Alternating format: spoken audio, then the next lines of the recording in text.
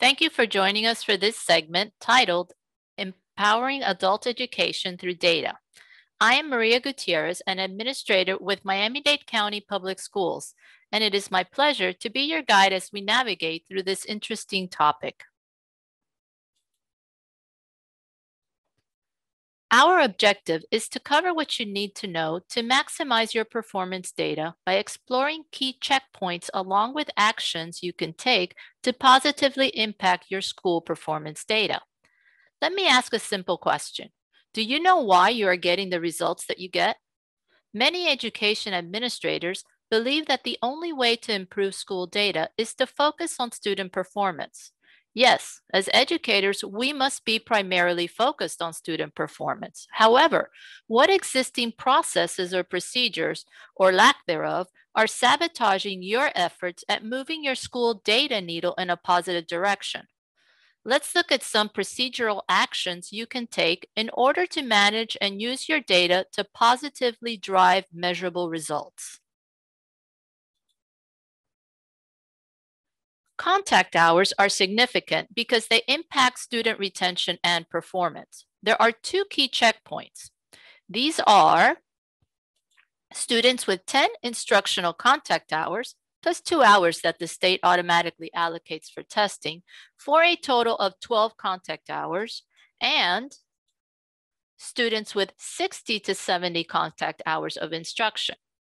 First of all, once a student has gained 12 contact hours, this student counts on your measurable skill gains denominator.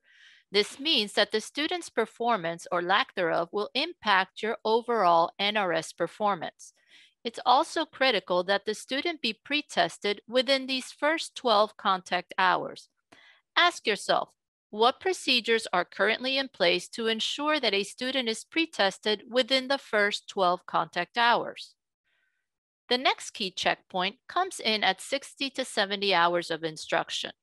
This is usually the recommended number of instructional hours required by state-approved assessments such as TABE, TABE Class E, BEST, and CASAS for measuring the learning gains of a continuous student. Ask yourself what procedures you have in place to post-test students at the recommended hours of instruction. Let's take a closer look at what happens when we consistently test students at 60 to 70 hours of instruction. First, we need to be clear that students who have not demonstrated at least 70 to 75% mastery of all tested content should not be tested for the sake of testing. This recommendation is based on the premise that the student is, in fact, ready for post-testing. In this example, you can see that the student enrolls on January 5th and is post-tested after accumulating 68 instructional hours. Though the student was prepared, the student does not make a measurable skills gain. The student returns to class and now gains 78 hours of instruction before the teacher is confident that the student is ready to post-test. This time, the student post-tests and does make a measurable skills gain. What do we see happening here? The reality is that when you provide students with more than one post-testing opportunity per trimester, two things happen. First, you're increasing the student's chances of gaining an MSG or measurable skills gain. Second, if the student does not make an MSG, you now have more current assessment data to address any remaining learning gaps attached to his functional level. There are two additional points to keep in mind when you're setting up testing procedures to ensure that you maximize all students' opportunities at making that MSG. Instructional hours begin to count immediately after the previous test. This means that you can count instructional hours across trimesters. Next, if your program is set up to be a blended program, be sure to add blended hours to face-to-face instructional hours for a total number of instructional hours. Let's continue by addressing the significance of calendar days and how these impact student retention and performance. You will need to focus on three key figures. 6 days is significant because if a student has 6 consecutive absences, meaning the student is absent on 6 consecutive instructional days, there is a mandatory procedural withdrawal of that student after the 6th consecutive absence. At this point, you should be asking what procedures you have in place to avoid this mandatory withdrawal. Do you have a system in place where students are contacted at, let's say, the 3rd, 4th, or 5th consecutive absence? Do you collect information on common reasons for student absences? And do you discuss these with your leadership team in order to identify possible solutions? Let's move on to 30 days. If a student is withdrawn and returns to class within 30 days, the student is re-entered in the original course and section number. If the student returns after an absence of more than 30 days, the student is required to be re-enrolled in a different section. The urgency here is to return the student to the classroom as early as possible to restore lost instructional hours. Finally, let's look at the 90-day checkpoint. When a student is withdrawn and re-enrolls in a class and the student has been out for 90 days or more, this initiates a new period of participation, or POP, for that student. What does this mean and why is it important? This means that any student who returns after 89 days of his withdrawal date will count twice. In other words, the student counts as an additional student. The significance is that every student within a POP must make an MSG per POP. If the student has 1 POP within a program year, then the student will only be required to make the MSG for that POP. If the student has more than 1 POP within a program year, the student will need to make an MSG per POP within that year. Let's take a more in-depth look at these periods of participations, or POPs. A period of participation is based on participants who are continuously enrolled with a gap of more than 89 days between a course exit and the next course entry. To evaluate for multiple periods of participation, the Bureau of PK20 Education Reporting and Accessibility, known as PARA, uses the earliest course entry date per term and the latest course exit date per term for the identified student. If 90 days occur between the latest course exit date for the prior term and the earliest course entry date of the subsequent term, a new period of participation would begin. This slide provides an illustration of periods of participation. Notice that for each subject, a new period of participation begins when the student returns after an absence of 90 or more continuous instructional days. Now, to accurately understand MSGs and how they're recorded, you need to clearly understand what these POPs are. Let's look at some key points. A POP begins when a student enters a program and does not end until the student exits the program. A POP is based on participants who are continuously enrolled with a gap of more than 89 days between a course exit and the next course entry. If the student has 12 or more contact hours during this time, the student is identified as a participant within a period of participation. The state will give you 10 hours of instruction plus 2 hours for testing. A student is considered to have exited or separated from the program after a period of 90 days without service. A POP may cross program years depending on when the student enters the program and when the student exits the program. Individuals must achieve participant status each time a new POP begins, meaning the student must gain 12 or more contact hours.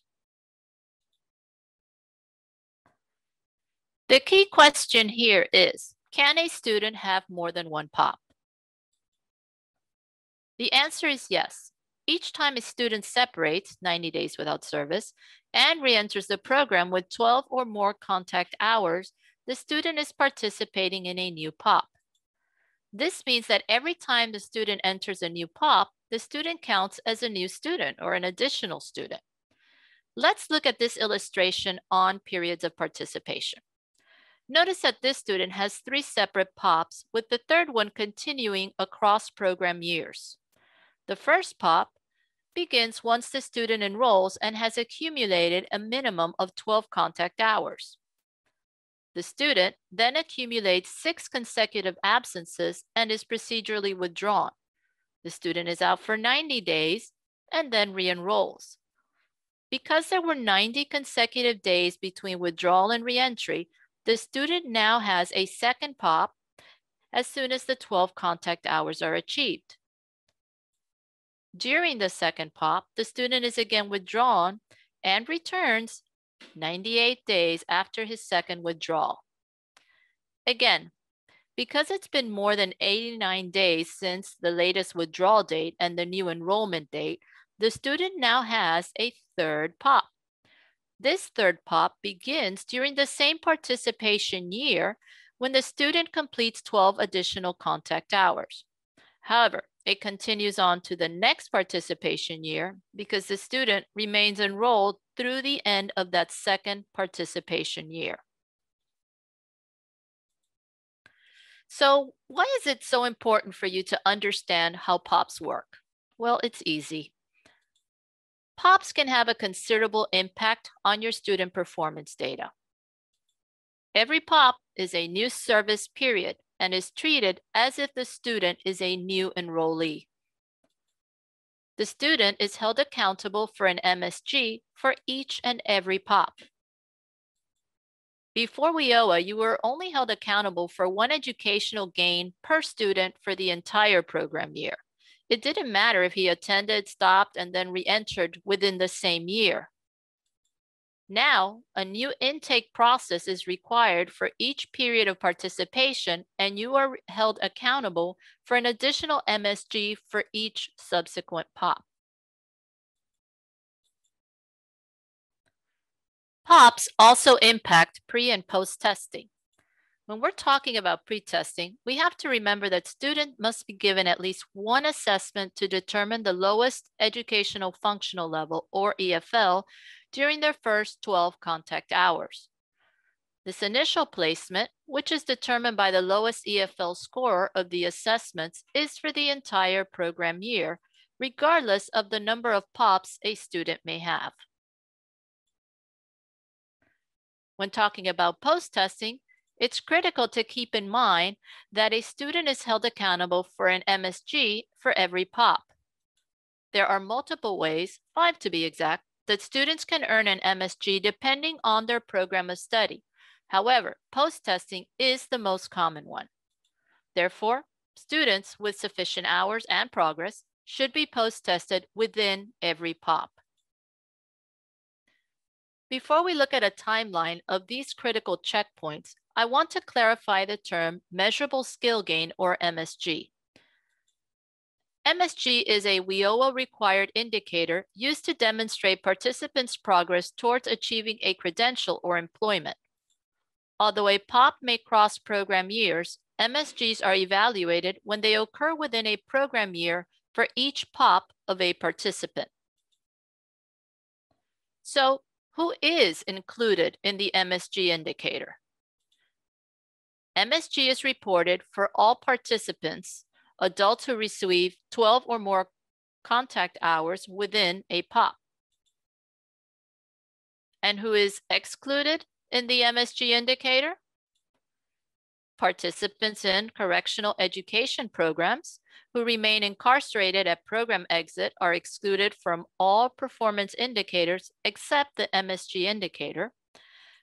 Participants forced to exit the program due to these extenuating circumstances are excluded. Incarceration or entry into a 24-hour support facility, such as a hospital or treatment center, medical treatment that lasts more than 90 days, being called into active duty in the National Guard or other armed services for at least 90 days, or death. How are MSGs earned? Participants can demonstrate MSG in 5 ways depending on their program of study. The category MSG by Educational Functioning Level, or EFL gain, has the first 3. 1. advancing to one or more higher levels of pre- and post-test EFL gains. 2, earning sufficient Carnegie units, adult high school, to move from low ASC to high ASC. 3, exiting the program and entering post-secondary education. Co-enrollment in adult education and post-secondary does not count unless the student is still enrolled in post-secondary after he exits adult education.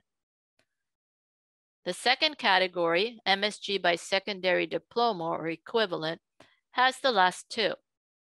Number 4, earning an adult high school diploma. And 5, earning a high school equivalency or HSE diploma. Let's look at the corresponding visual on the following slide. And here is a visual for an easy at-a-glance summary of the 5 types of MSGs under WIOA and how they are earned. Now, we have covered a lot of information so far, so let's review with another easy-to-follow visual. First, be sure to pre-test a student within the first 12 hours of instruction. Remember, we're talking about 10 hours of instruction plus 2 hours allocated by the state for testing. The second significant checkpoint comes at 12 hours of instruction. At this point, the student becomes an NRS participant and is now part of your MSG denominator. This means the student is required to demonstrate an MSG. Third, a student is withdrawn after 6 consecutive absences. Fourth, if a student returns and re-enrolls in a program within 30 days of the initial withdrawal date, the student is re-enrolled within the same course section number. Fifth, if a student returns and re-enrolls in a program after 30 days of his initial withdrawal date, you must re-enroll the student in a different course section number. And finally, what happens when a student is withdrawn from a program and does not return to the program until 90 or more days after the withdrawal date? Well, at this point, the student will initiate a second period of participation, or POP, and will count yet again on your denominator. This means that the student will need to make an additional MSG for this POP, even if it falls within the same program year. In other words, the student counts twice at this point. As an added note, if the student were to have 3 POPs within a program year, the student would be required to make an MSG for each POP. Let's continue with best practices you can put into place in order to increase your opportunities at increasing MSGs for your programs. There are several best practices that you can implement to immediately assist you in increasing your MSGs. First, be sure to establish procedures at your site for pre-testing all incoming students within their first 12 hours of instruction. Second, prepare your students for post-testing. Are you targeting non-mastered tested competencies or standards prior to the testing date? Are you providing intense remediation, say 10 to 15 hours prior to assessment? You may definitely want to establish some sort of bootcamp program to address any outstanding learning gaps. Also, be sure that students are in fact ready to be post-tested. They should have demonstrated anywhere between 70 to 75% mastery of all tested competence. Third, do you test only at the end of the trimester, or do you have an ongoing post-testing program? Students who have demonstrated sufficient mastery should be tested every 60 to 70 hours as recommended by the testing company. Also, when a student is provided with more than one opportunity to post-test within a trimester, you are also providing the student with more than one opportunity to make an MSG. Fourth, if a student has been withdrawn from your program and needs to be retested, be sure to re-enroll the student prior to retesting. Fifth, be sure that you post-test any and all students that you know will not be returning to your program. Just ensure that they have accumulated the minimum required number of instructional hours. And finally, Set yourself a minimum target to ensure that at least 70% of all your students are post-tested within each trimester. Now, some of you may not be aware of where you can locate your MSG data, so we will end this segment by answering the question, where is data reported for measurable skills gains? The NRS has 4 tables for reporting MSG. Table 4 for all participants, Table 4C for participants in distance learning, and Table 8 is listed here because it is one of the 4 tables. However, you do not need to concern yourself with this table, which is why it has been canceled out. And fourth is Table 10 for participants in correctional educational programs. Each NRS table breaks down the following by NRS functioning level: the total number of participants, the number and percentage who achieve an MSG, the total number of periods of participation, and the total number of MSGs by period of participation. Now, one final note to remember. Only the most recent MSG achieved is reported per period of participation, even if more than one MSG is achieved. And that concludes this segment on empowering adult education through data. I challenge you to apply your new learning as you make data-informed decisions that will move your performance needle in the right direction.